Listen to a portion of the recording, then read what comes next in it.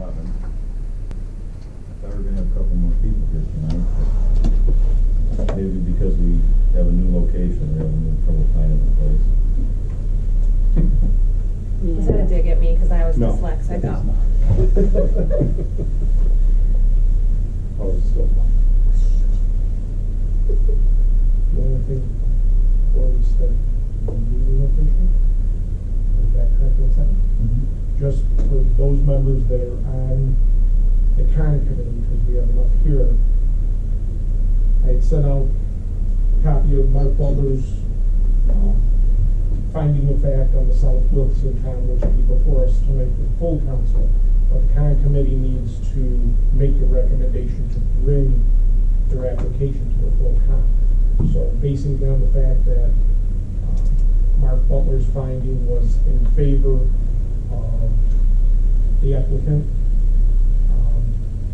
and the application that being complete, the public hearing was finished, all the documents, the fitness and competencies were completed, and I would make a motion or entertain a motion to have their application brought to the full council for a vote tonight.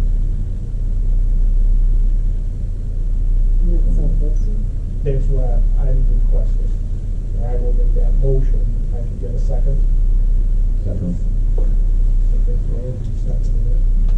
All in favor? From your committee, right? From the committee. Aye. Okay. So that passes, so very good.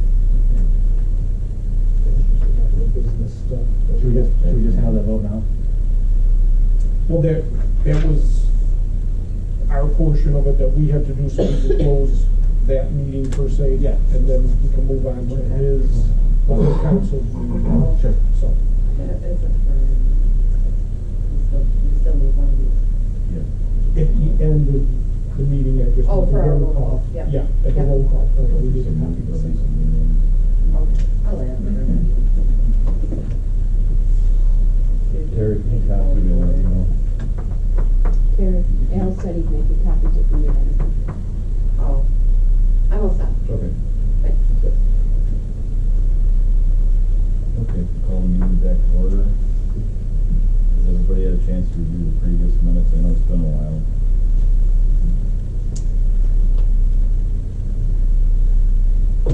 I'll make a motion that we approve the minutes. Second.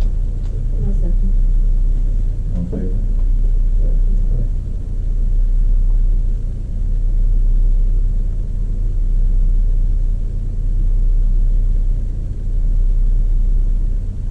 The only thing I have to report is our new SEMSCO representative primary seat is going to be Andrew Knoll from this point on, and our CMAC medical director is going to be Dr. Joshua Lynch.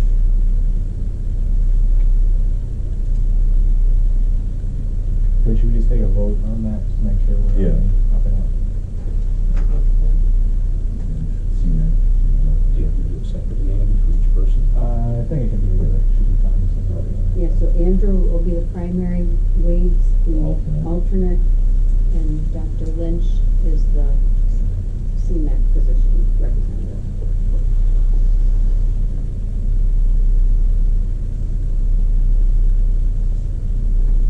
You need a motion for that, Wade, or? Yeah, I was just letting Terry get caught up here. Okay. I'll make that a motion. I'll second. Jerry. Jerry. All in favor? Aye. Any opposed? Thank you. Move on to the treasurer's report. There really is no change. I figure Colleen is here, she can give us.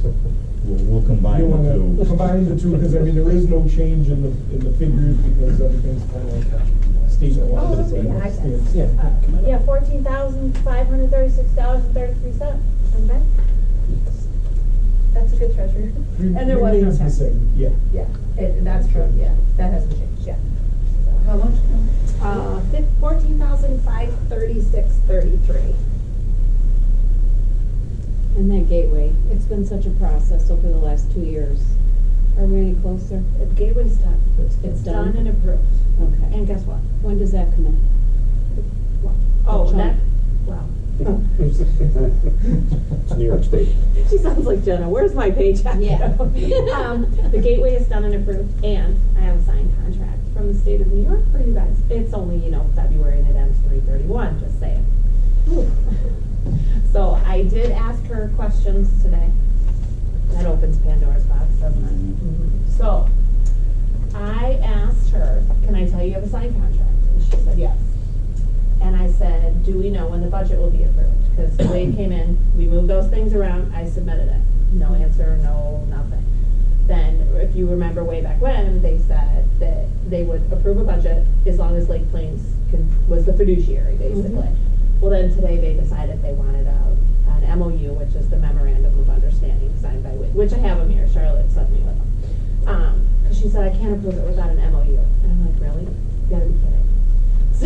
So anyways, I printed them, I brought them, I'll upload them. That's the last holdup, she says, on the approved budget, which then we have to all spend down by 3/31. And so we'll do it. I know how to load it and get it done. And so you will have the full 25,000 to spend. Part of it does have to go to the meetings. 2 people need to go. When are they? March and, okay. And then, so 2 people are budgeted to go.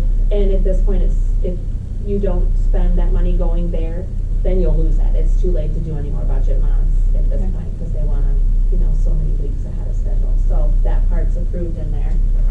I asked her when I can submit a voucher for all the expenses incurred.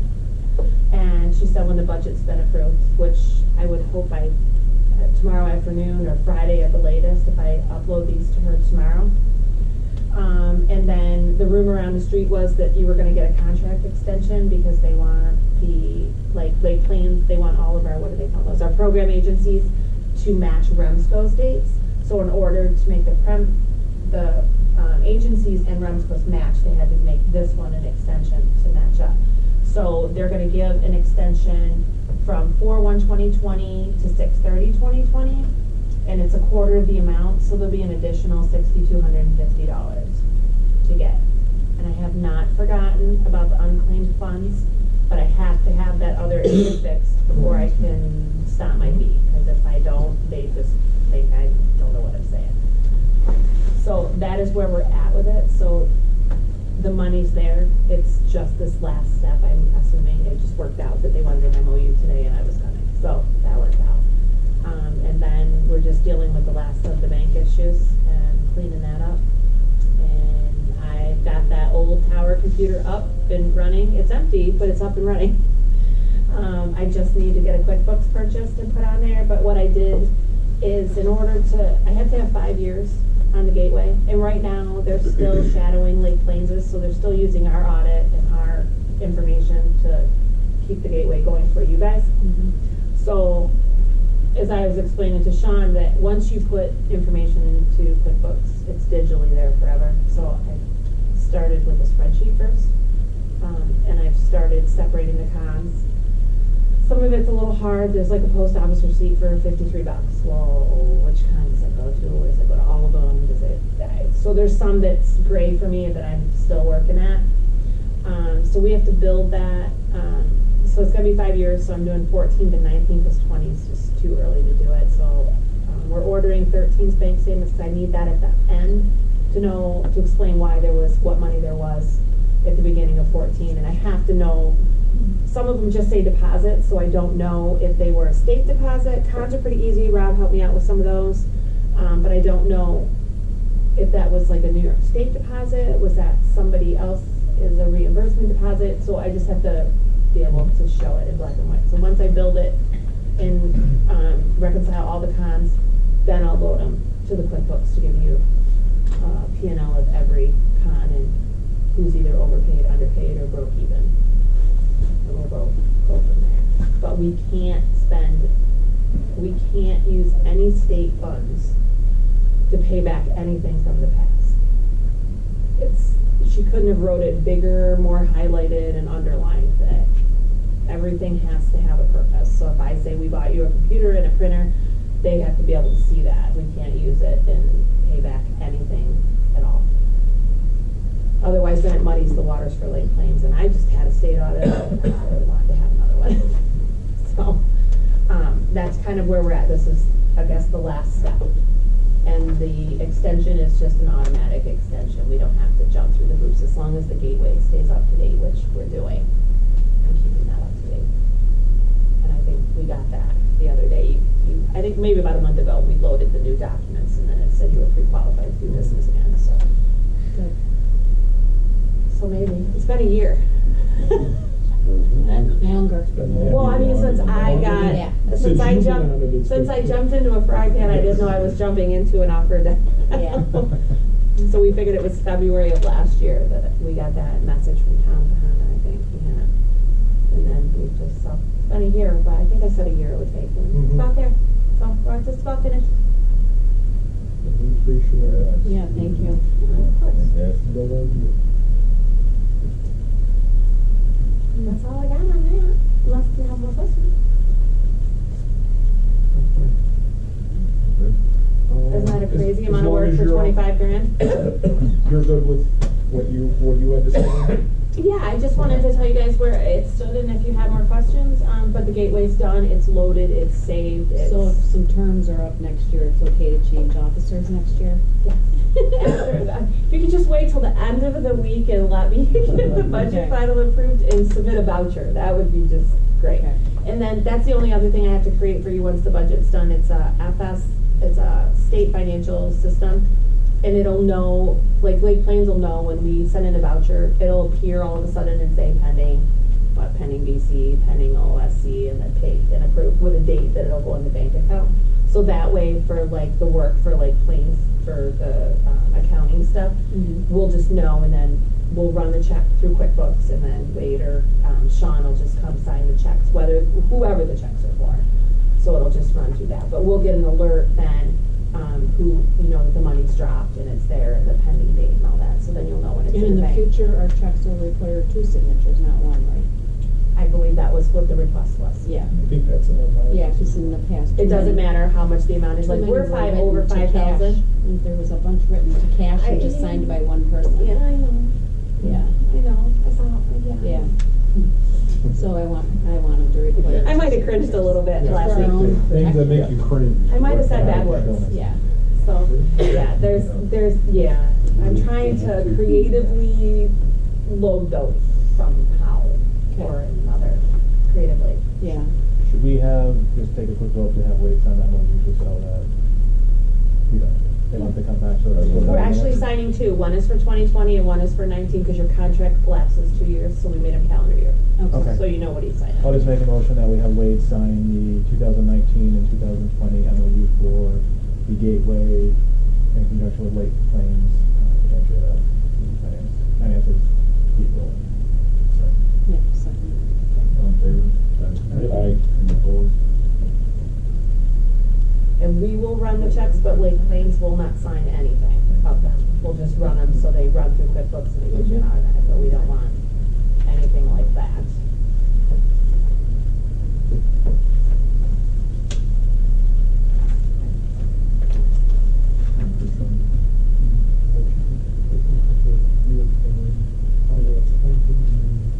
Oh, yeah. Yeah, you have to vote that, because that's what the bank will look at, that you would vote at. We just Yeah. want to reaffirm Yeah. that again tonight. Yeah. Well, it's an appointment because the person that left. Right, but as long as it's in your minutes, that we can take to the bank, yeah. Correct. So I just wanted to reaffirm it tonight, Yep. so we have it on record. Okay, a vote for reaffirming Sean as the interim treasurer.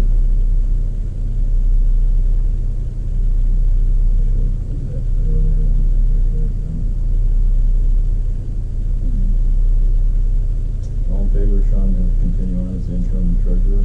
Aye. Any opposed? I think you wanna have a vote that you're gonna be a signer. Well, that's the next phase. We were just gonna turn around and say, I was gonna make a, Sorry. if you're good with that, I would make a motion that, wait, keep that close. we have to have 2 signers for the checks. Recommendations were for you and I to be signers on the check. We can put a third one on as well, can't we? Yes. It doesn't. Yeah, I would recommend that actually.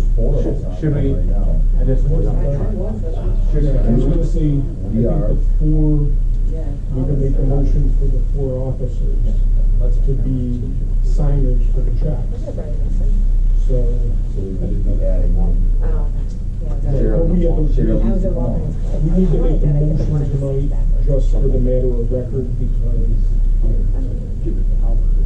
So we need to do this tonight, make a motion that the 4 executive officers are the signers for the checks. And name the officers in the motion. I don't know, well, if we name the officers though, do we have to change that later on? Does that hurt?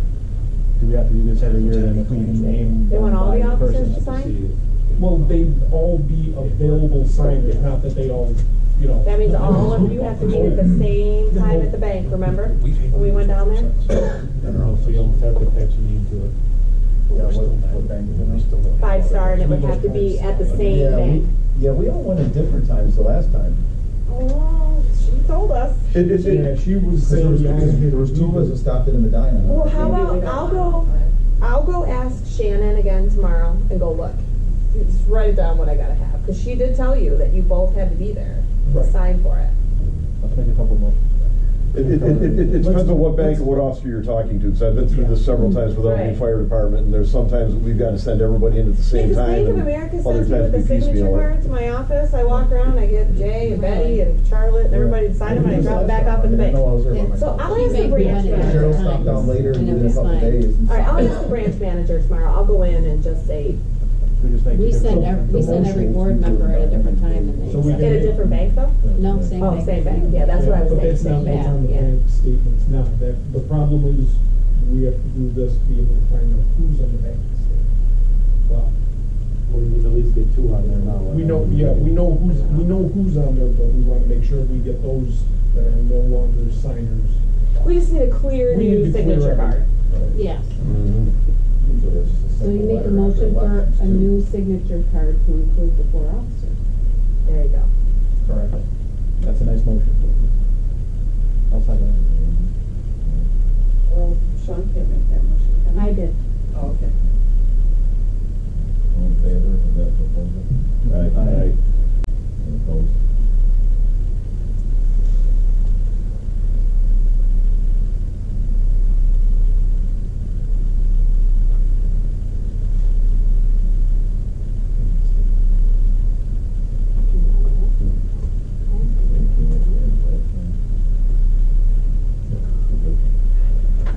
We will record on this. For this reason.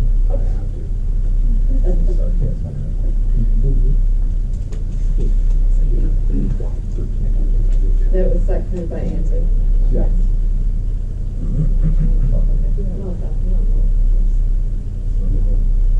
Okay, we have the program agency report. Good evening. Gotta get my old people glasses on. Since the last meeting in October, we've had a few classes that we've done. To include an instructor update, we did a CIC class as well, but that only had about 3 people, so. And there are a whole host of EMT classes going on, particularly at NTRIP. I do want to point out that they are running their first hybrid EMT course there starting in 2 weeks, 1 week. And there's 6 openings still left, so if anybody's interested, they're trying to fill that up. So over the course of time, we had Corfu, who got approval to use EPCR. They are going to the ESO platform, and Stafford Fire requested the use of CPAP, which they did get approval on. So everybody should know at this point the new CME policy is in effect. There are forms that are now on the website, and those, I will caution everyone, those are temporary forms. Because the goal is to move into a electronic version, which I'm sure Ed can talk a little bit about if you wanted to, but it's going to be more like, very similar to how you applied for a renewal on your driver's license. I also want to mention that at the last state meeting in January, there were 4 emergency regulations that were pushed through, waiting on the commissioner's signature, that do affect the CME policy, and one of those being the continuing practice clause. So as soon as I get info that those have been signed, I will push those out and what they entail. But it has to do with the fact of transitioning the paramedics to CBT and kind of getting them to be able to do CME recertification without jumping through hoops, because the CME is getting more and more complicated as we go, even though the process ultimately is going to be easier for providers. But that transition is going on. We're 100% online with the CME program at Lake Plains. Again, I want to encourage that if any agency is interested, please reach out to, I'm going to defer to Charlotte. She does usually run the program down there. We've had agencies, more and more agencies now moving on board with that. And I really think that that's going to be the way to go. As far as the CBT, it has moved permanently for all paramedics. So the paramedics can only do CBT testing for the original refresher classes. And I believe for the originals, they've now gone to the new PSE rules. Yes, that is correct. Whether you're accredited or not accredited program, accredited, you'll still work with National Registry for those students that are taking the registry, but a state rep will be is designated to be on site at all practical skills evaluations for original programs, whether that program is accredited or not. We're still phasing that in because, you know, I would say that there's a lot of practical skills exams that go on across the state and certainly within the region. So, you know, we're going to ramp up to that level. You know, I mean, I've got 2 staff members, and one of them's me for 17 counties. So it's kind of, you know, we're going to see where that goes, and we're looking at regional faculty and the other components that are coming along with that. So, but the goal is that there'll be a state rep at every practical skills examination For paramedics. Paramedics, yes, that's right. And lastly, I want to mention, in case you haven't heard, the state has transitioned to now 4 meetings a year as opposed to the 3, which is creating havoc on everyone's budgets. So the meetings now are going to be in January, March, June, and October. Which brings me to, originally we had scheduled the June meeting, and we're actually going to have to move that. You guys are going to have to probably look at that because that actually falls on the week of state meetings. You say January, March, June, and September? October. Well, there's 4 a month, they're not every 3 months. Which they probably did something due to the summertime. And I don't see a big, huge participation on that. And since the last meeting, we've had 2 more agencies come on board with the PEC program. Tri-Town Ambulance and Wilcoxville Fire Department have both come on board. The last thing that I wanted to bring up, that Charlotte actually wanted me to bring up to you guys, we have been looking at and in discussions with UBMD, who currently, for those of you that might actually participate in Wyoming and Erie County, they do their credentialing through their portal. And and we have a way to kind of jump on board at a lower cost than what they obviously expect. And as one of your deliverables, credentialing falls under there, and we're going to be looking to ask for financial support from the REMSCO on that. I don't have an exact dollar because I don't think we've officially gotten a contract yet, but I think it's going to be in the neighborhood of $3,000 a year, I want to say.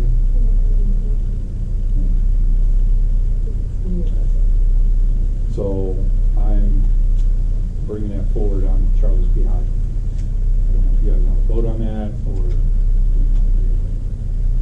I think it's going to offer better opportunities for this region as far as reporting. That way you don't get 20 million phone calls from me going, where's your stuff? And agency leaders can actually keep an eye on that a little better. I can speak to it. We use that at Twin City.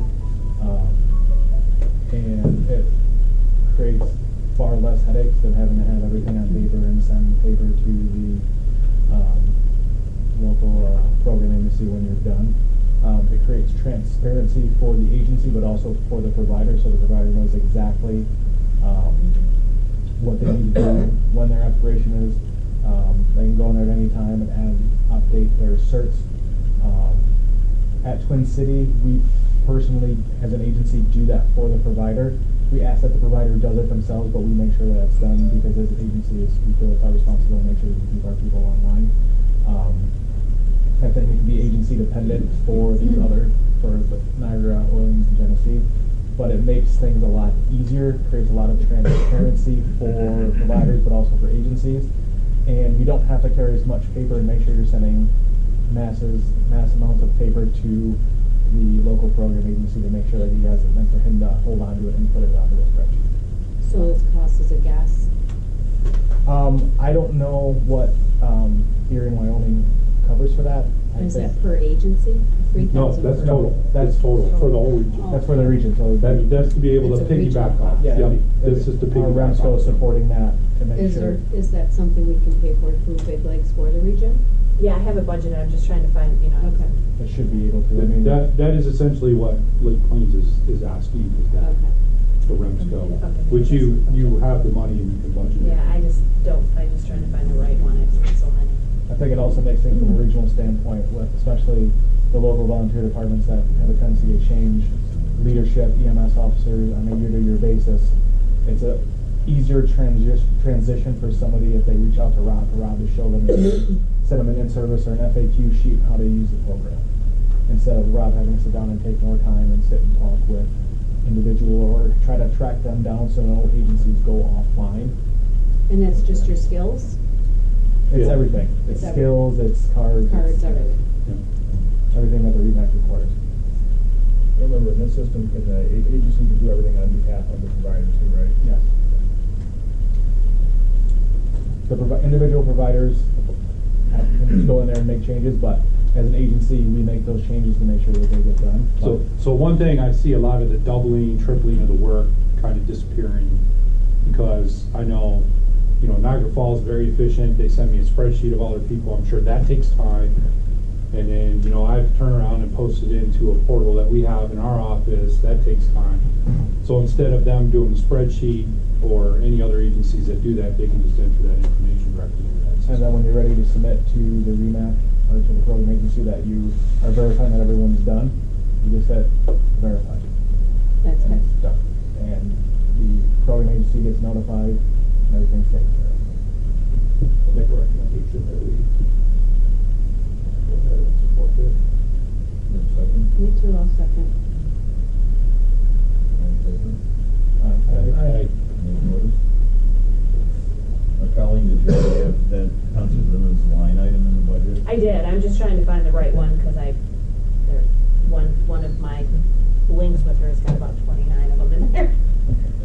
But I did put it in there, because I had to send potentially what a contract would look like to start at. And I want to say it was like $800 a quarter. Does that sound about right? And That means that's- $28.66 is what I'm thinking. Updated budget. Because I had to explain it. I had to reply to her and explain each thing, and then I'm just trying to see if I had the exact answer for you.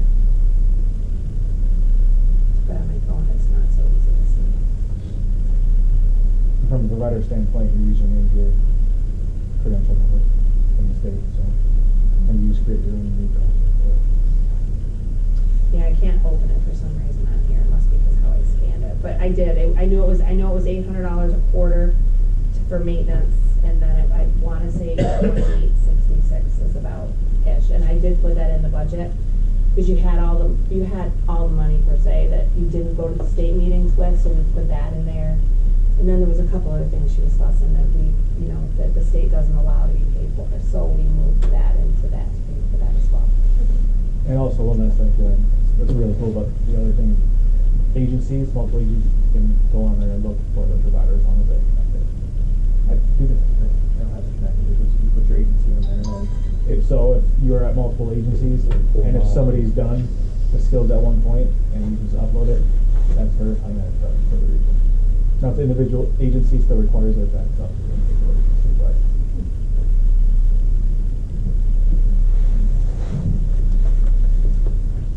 Anything else, Robin?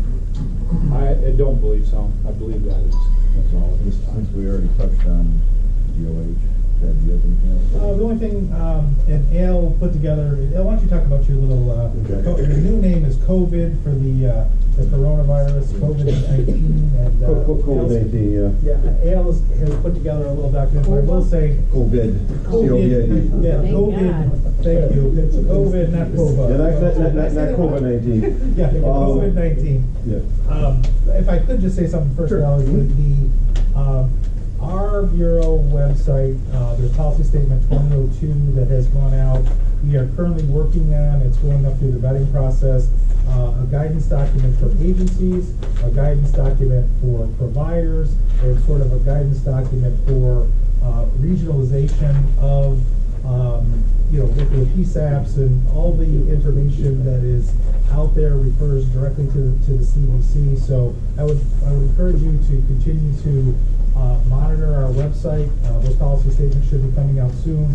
It's sort of a fluid situation, but I think that the key is coordination of resources, working closely with the public health departments, local health departments is their key to the integration of the system related to this.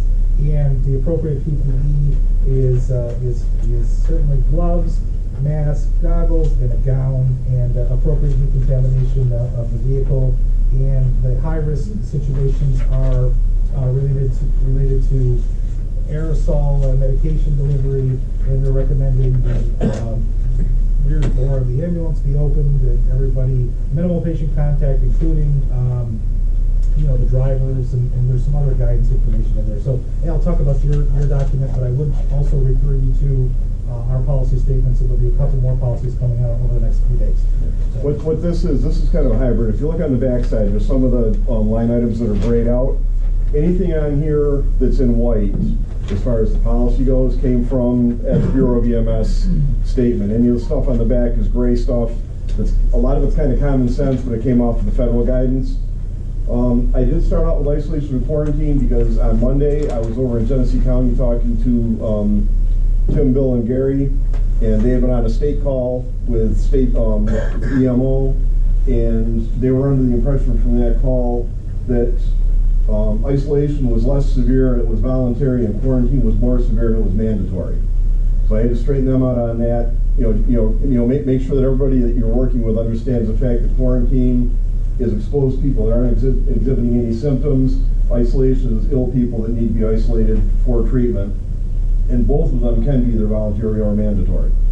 So it doesn't really matter along that way. As far as what we're doing in the two counties, it's in process in Orleans County, it's done in Genesee County. We have, if we get anybody in the counties that requires quarantine, they're going to be in their quarantine. We're going to notify the dispatch that we have somebody in the county. They're under quarantine. Their quarantine starts today. It ends on whatever 14 days is from today, the 26th, whatever. And the people that are under the quarantine, part of their quarantine instructions that they receive from our office is if you require emergency transport for any reason, you notify the 911 operator that you speak to that you are under a quarantine for coronavirus, The 911 operator then has the instructions to contact the hospital and contact the on-call health department person, and then we'll handle it from there and we'll work it. What we're trying to avoid is having a single ambulance company have an ambulance out for anywhere from 3 to 5 hours, depending on what happens, because they're going by the same rules and regulations as measles and tuberculosis. You need a 2-hour clearance time before the rig can be used for another person after they've had a symptomatic person in the back of the rig. The big thing is if somebody's traveled to the Hubei province in China, they're coming back, that should be really slowing down now. If they're symptomatic, they're going to get shipped right into a facility. They're not even going to come into our area. They're only coming in through the 11 big airports. New York, JFK and Newark are the two closest to us that they're bringing them into. If they come in from mainland China and they're symptomatic, they're going to be put into, they've got a hotel they have an arrangement with for quarantine. They'll be put into the hotel, they'll be evaluated, and then State Health is using ambulances to transport them from New York City to wherever they belong in New York State. And in the process, the local health department will be notified, and therefore the rest of the area will be notified that they've got somebody coming in. Any other place in China that they come in from, if they have the symptoms, they'll be checked, they'll be placed under a quarantine when they get back into their home area. If they're asymptomatic, they're requested to be under a voluntary quarantine. The state can override that and push it a little bit further, as things progress. The big thing that they talked about on the call yesterday is the fact that the fever is really not a telling sign. Less than 40% of the people that they've caught have had a fever. It's the respiratory distress that's the big teller. So, especially the respiratory distress, the travel to China, that's where you want to get the red flag up. You want to glove up, gown up, mask up, get your goggles on before you approach within 6 feet of the patient. They're recommending a 6-foot clearance because of the aerosol. Can I ask a question? Sure. So is dispatch asking them if they've traveled to China? No. So we're just walking in blindly? Right. No, you're right. They just finally came out with a guidance document, I think it was today, that dispatch agencies can use. And so that we've got to roll that out to dispatch in both counties and say, are you willing to start asking the people that have respiratory distress? That'll happen tomorrow morning. Right now, the chances of that happening, fortunately, are very slim because anybody that's coming in from China is getting shuffled through those airports. There was a big concern initially because people were coming in, they would fly to an alternate destination, change plates, change carriers, and then they fly like into Toronto on Cathay Pacific. And then they drive across the border, so you really had no knowledge of what was going on. Since then, they've tightened the outgoing flights down as far as where they're going. It's still possible that... Just so you know, too, we had about a 3-hour meeting with Customs Border Patrol today. Health and Human Services has physicians and teams on site at each of the border crossings now. That's new. Okay, I think it started 2 days ago. So we've been briefed on what their process is related to, there could be an individual that has gone through Europe and some other areas that they might not necessarily catch, but they're screening everybody through their passport at the border. The information is centralized through DC, and if anybody has traveled to China on a passport type situation, that data then is immediately forwarded and hits their system when they come to the border. So they would be screened, they'd be asked if anybody is ill, and they would then be referred if they have any symptomology. If they're a foreign national or they're a Canadian citizen or a citizen from another area that is not a U.S. citizen, they'll be turned back to the Canadian side. If they are a U.S. citizen, the physician there would contact the local health department. If they're a critical condition, they would dial 911 for EMS transport. But we're trying to do everything we can to minimize the number of EMS transports that are doing cross-border stuff. So realistically, there could be an individual who had traveled, was not necessarily symptomatic, but they would be, say they're going to New York City, they'd be notifying the health departments along the way. So they've tightened that whole component up. It's just happening at the Buffalo Niagara border crossings at this point, so just. Highly unlikely when summer crossings into. Yeah, generally, you would either know, you know what I mean, from the, they've clamped that whole piece down now, there's always the what ifs and, student visas and all sorts of stuff, Right. but we're getting to the point where. Knock wood, asymptomatic transmission is still not proven. They've had a couple that they're trying to knock off that, the person may or may not have been symptomatic and just didn't realize it. But out of the number of cases they've got, the 2 is a pretty small number. Thank you for mentioning the students. We did contact GCC, and GCC has no Chinese nationals on campus this semester. So that was a good thing from the illness standpoint.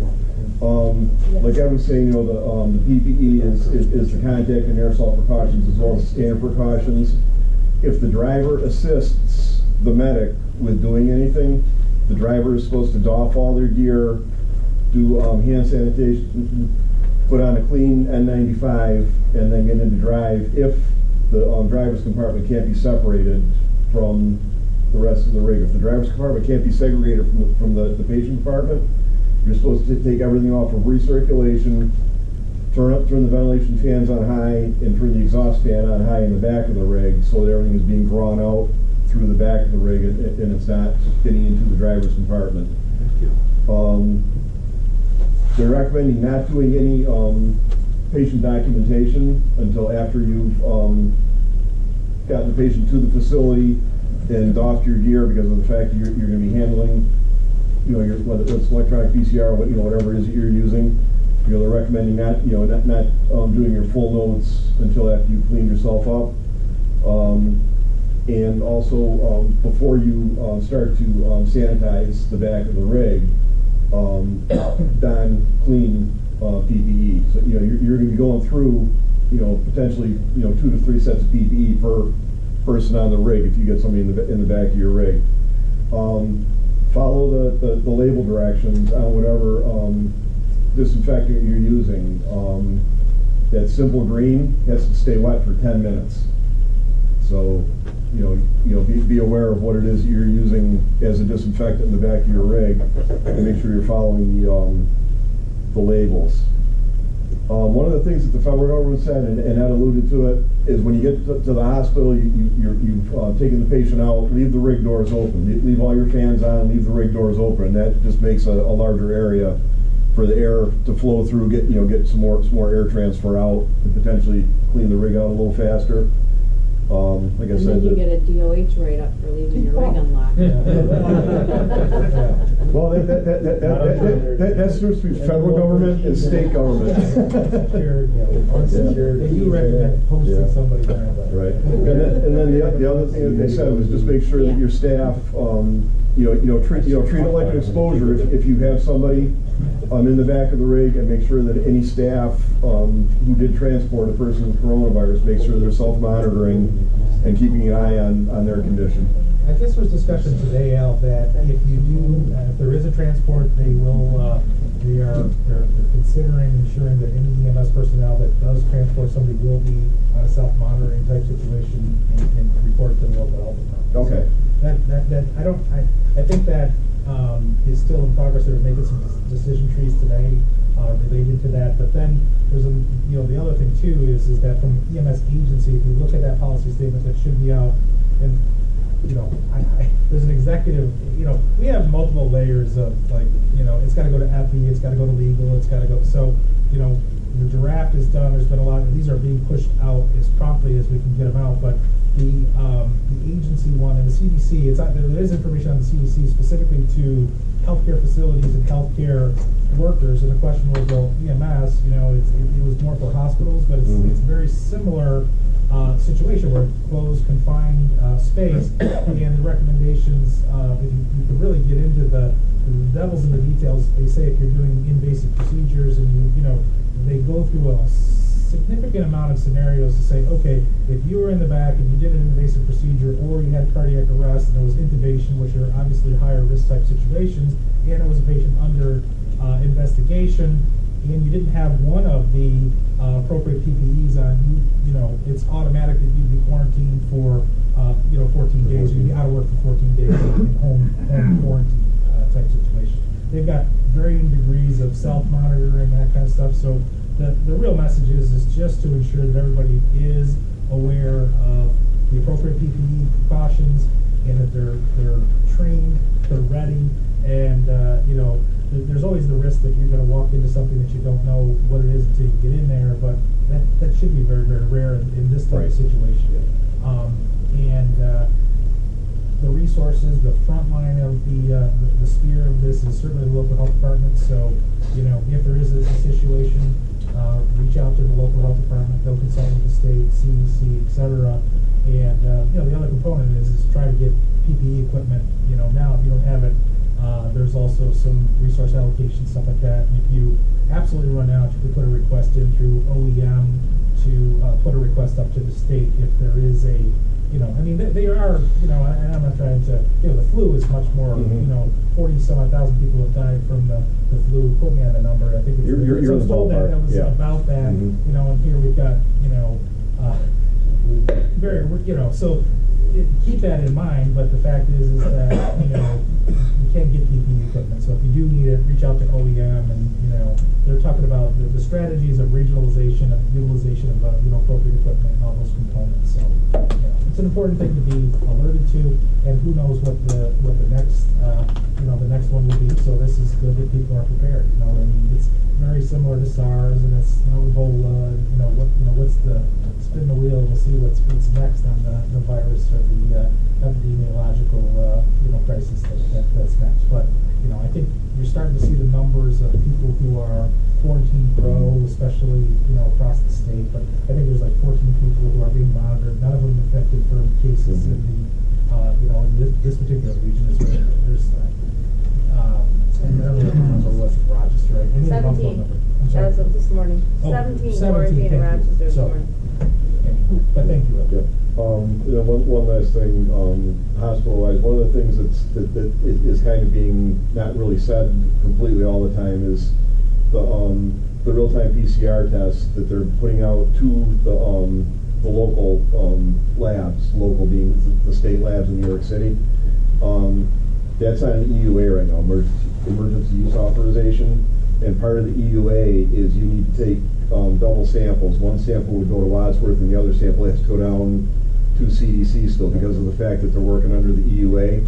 So if you do work for a healthcare facility and you're taking samples, you need to take two sets. And right now everything's going to CDC, but by the end of this week they're hoping to have the testing capability at Wadsworth. So, but even once Wadsworth is up, you'll need to do two sets, and one to Wadsworth for a fast turnaround, and the other one to CDC for the confirmatory.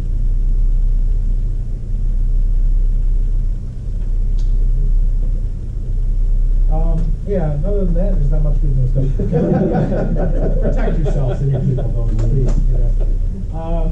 The computer-based testing, we talked a lot about that. The train is sort of left the station related to, currently it's paramedic, CIC and CLI's. The next level, I think, is going to be AEMT, and eventually we're going to get to the EMT level. And they're working out the kinks on that. The important piece from a course sponsor perspective is the end of course paperwork. That's got to be turned around as promptly as you possibly can, so that that can be entered into the system. And I think their objective in talking to Gene Taylor earlier is that they're going to roll this out sooner rather than later. The timeline I don't want to commit to, because we say that and then everybody says, oh, they said, but the goal is, I'll say the goal is by the end of the year that everything will be, all EMS certification levels will be computer-based testing. So, like it or love it, this thing's coming, and it gives a lot more flexibility. They have talked about, adding additional sites now. Currently it's Rochester and Buffalo. The difference is that once you walk out the door with the computer-based testing results, you're technically certified. That is actually certification, whether, now you go for on-site scoring or you wait the few weeks for your certification card. If you did it from on-site testing, you have to wait for the official results to come in the mail. So it just sort of it gives you a little bit of peace of mind that you got it from on-site testing, but it doesn't really give you any ability to practice at that level or to start clearing toxins. So I think there hasn't been anything else that hasn't been covered. Narcotics agencies, we have changed the reporting requirements. There's a new form, you can Google it, it's 3848, and that is now biannual, semi-annual. We're not doing quarterly on the ketamine and fentanyl and other medications. So everything will be done on, they've simplified the form a little bit, and the reporting will be submitted electronically. So I'll believe it when I see it. it's out there. No, the form's up there. No, I meant the easier part. Oh, wait, no, the form's easier. You don't have to put the number of pediatric patients and all that kind of stuff. I mean, really, it's pretty much. You still have to get the doctor. Okay, so I say easier, but maybe I shouldn't have said easier. It's modified. So, but the data part is not as complex. It's simple math related to what you had, how much you received, how much you wasted, and how much you didn't lose. That kind of stuff. So, any questions, I'd be glad to answer that. But I think that's basically where we're at. So. Any questions for Ed? Any questions for Al? Okay, we'll move on to old business. Do we have any old business that we have to button up? If not, we'll move on to new business. We'll be taking a vote on the CON for South Wilson Fire Department. Wait, before you do that, real quick, I did have two more things that I refreshed in mind. With the new CME policy, all the CME participating agencies in the next 2 years have two new things to deal with, one of those being EPCR systems. I have been in communication with several of the departments so far. I'm urging that your agencies at least reach out. All I'm looking for is just to have a conversation and to provide you with, some of the things you should be looking for, some of the things that are currently available, and some of the things that are coming down the road. I'm not looking to sell you on anything, and you obviously wouldn't have to make a decision right away, but I just really would like to get in touch with a lot of the agencies and just kind of start having that conversation now.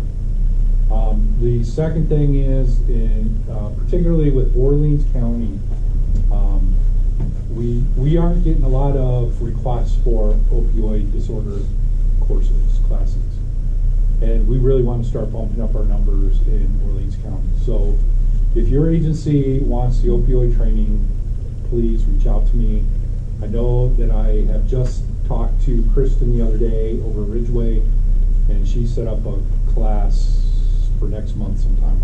I apologize, I think like the 24th or something. So we just really want to show our presence and that we have that capability. And when it comes to education, we seem to lack a little bit in Orleans County, and we don't want to deny you guys that opportunity. I mean, you're part of this region as well. Usually I get extremes from either Niagara or Genesee. So we're here. That's what I want to say. We're here. That's it.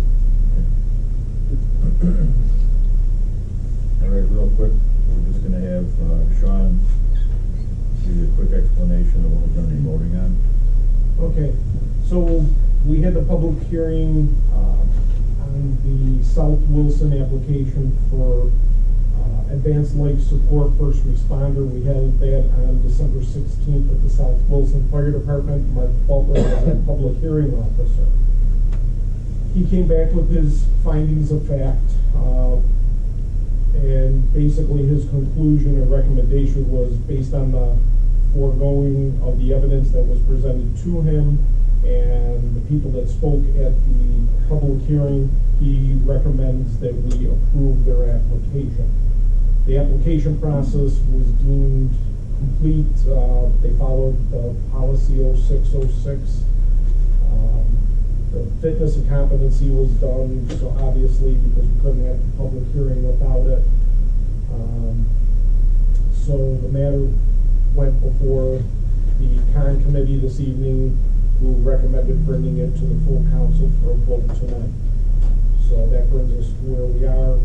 I've got copies of, their application, the transcripts from the minute, from the public hearing, and a copy of his conclusions with us tonight, if anyone wants to review that. Was there anything listed about how many providers? Is it still one? It just says, and in their application, they had the one, and part of their, the discussion that I had with the agency is, if they get their ALSFR, they are going to start working towards other EMTs to work towards getting their EMT. So that is the goal.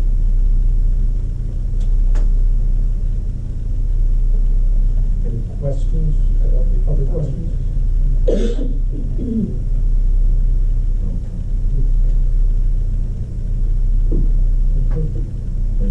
Okay, we're going to a roll call vote.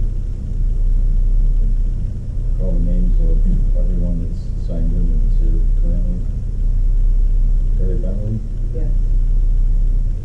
Albert Chevrier, Yes. Steve Cooley, Yes. Fred Piano, Yes. Lori Schwab, Yes.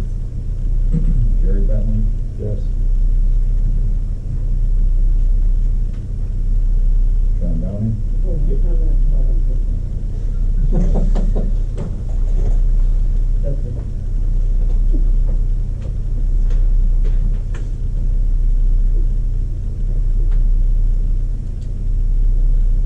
Lee Schwab, yes. You want me to say yes, yeah? Oh, Yes. I was waiting for her to get caught up. I'm So, sorry. Yes. Bob Tedford, Yes. Amy Steele, Yep. Robert McCarthy, Yes.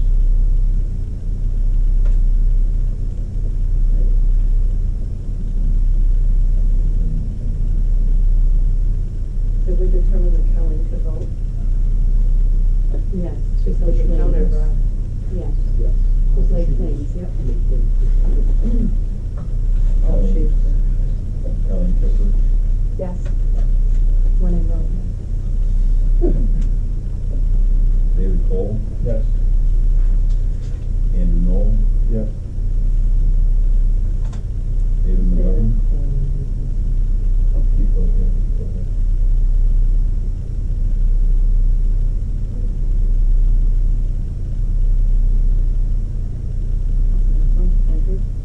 Yes. No, you're on David McGovern. Oh. Well, I was just waiting for him to catch up. Yeah. It's a yes. Don't piss her off. She's sitting next to you. It's like a pen in the eye. Aaron Moore, Yes.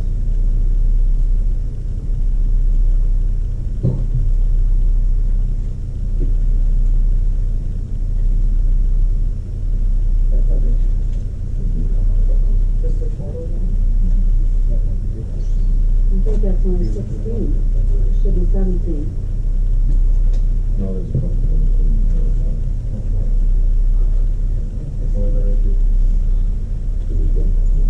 You need 16. You just need 16. You don't need 60 votes, you just need 16 as a quorum. Yes.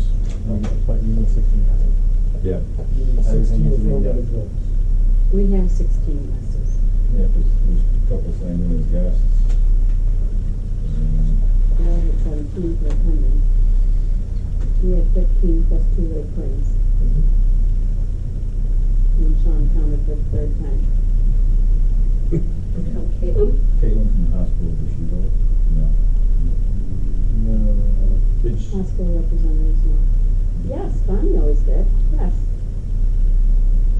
If she's listed as a board member, I believe yes. Yeah. Bonnie always did. I remember because she voted for Monroe. No, she's down as the Orleans County at large for Medina Hospital. Oh, That would put then us, she can't. that would put us over the Okay. allotted 15 per county. Did you tell me, Sean? As long as we have 16, that's fine. Good. I mean, we're good. Don't dig too deep. Is there anybody that we didn't call? Oh, no, I don't want to be counted. One little thing that probably should have just been mentioned is that anybody should have declared they had a conflict of interest. That's always important for the minutes. I don't know. Did you mention it? No, I didn't. I just think it's a little late that I said it, just, but, you know, perhaps you could just discuss that. Officially in your minutes, that nobody has a conflict of interest. Usually we do register that. Yeah, so that I usually jump on that. Thank you.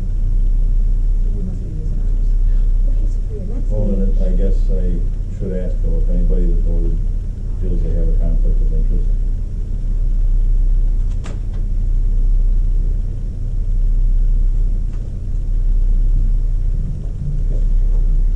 Yes. And what I'll do is I'll take the formulate a letter tomorrow. I'll send one off to the applicant as well as to data with the state, so then it sits with them for 30 days in case anyone wants to contest it. And then after the 30-day period, the state issues a certificate. Well, we have to, so what'll happen is after the 30 days, we will reach out to the agency and conduct a full service inspection as soon as the agency. More work for us. I like it. Give them enough time county or two, too. Oh, we can.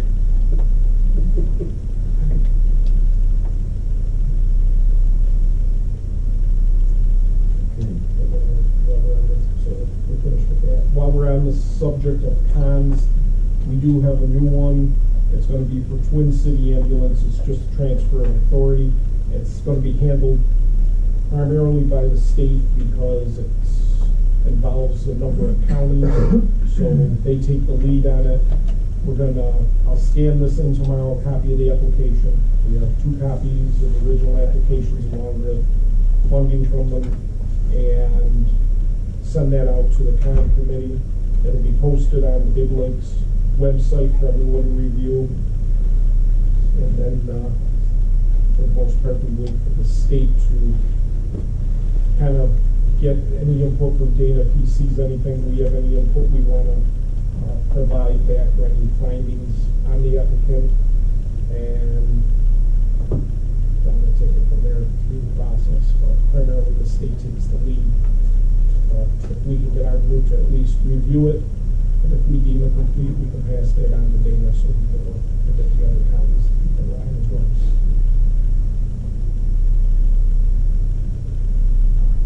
Thank you. Any other business? Should somebody sit on the C1 committee in Andrew's place for it, or no? What's about it? It's Eli and Rick and Andrew, right? No, who else is not? You're on it. Yeah, you Yeah, and me 1, 2, and Rick, 3, Renee, and I think we had 6. Steve. Oh, Steve's on it? Okay. So we still have the 5. We have 1 more, but Okay. that'll still keep us at the 5. Did you have something else? I sort of. These 2 Andys are sitting right next to each other. So Which let's Andy say you want to Andy. call? Go ahead. For committee members, so we have a listing. Are we going to get anywhere with that of who's in kind of committee like education? So that way there's a whole listing of that, so everyone knows who. Yeah, actually, I think we have to update that anyway, because we have a few people that aren't here anymore. Yeah, we We've came got to it updated. education for like 6 months with no one to show. And it's after the first of the year, so there's gonna be some departmental shuffles within each county's, emergency services board too, so I'm sure we're gonna have some name changes in on the back. Maybe we should probably tackle that at least in April. We'll cover it after everybody has their. Because we definitely need to have a training and ed committee, for Mhm. sure. Oh, absolutely. But the training and ed has to approve all the time.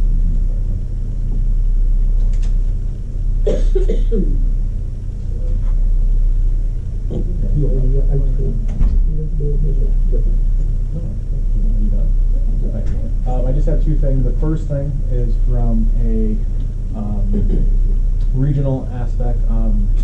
Somebody that was a friend of mine, Irv Eisenberg, passed away on November 1st. November 1st from multiple myeloma that more than likely came from his time down at 9/11. Irv is being honored by the state. He's going on the EMS Memorial Tuesday, May 19th at 11 a.m. Trying to garner support and get people from the region, especially the western region, to show a good supporting show for him while we're out there. So if you guys want to pass that along, I'll remind everybody, come April, we're trying to just, it's very rare that somebody from the western region actually goes up there. So it would be a good showing if we could have a large contingent from Western New York out there for him. And then lastly too, from a Twin City standpoint, there has been a rumor out there that we discovered today that Twin City is looking to diminish its footprint in Niagara County. That is not true. We actually talked to the source where the potential rumor came out today. The main points of contention that we were looking to give away Frontier and Adams Fire Company. Just want to reiterate that is not the case. If anything, we're trying to improve reliability in the townships where we serve. So.